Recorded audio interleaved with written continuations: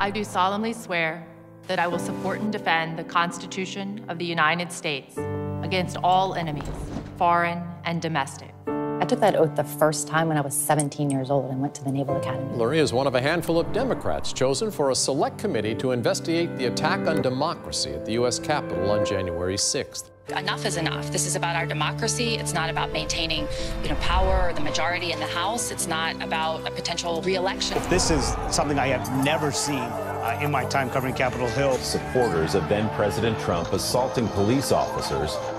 The work of the committee is important. We can't let something like this happen again.